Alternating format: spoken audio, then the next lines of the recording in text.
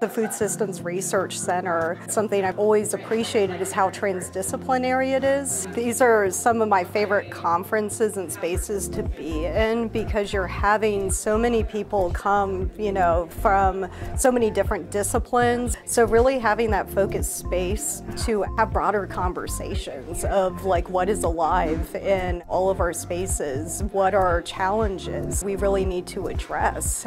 It's really important that we bring multiple skill sets together because problems aren't just one-sided. It's important that we bring all of this expertise together to work collaboratively to solve societal problems. Food systems research, it's such a vast topic, and the only way we really learn how to move forward is by learning from people who are working on all the different components of the system.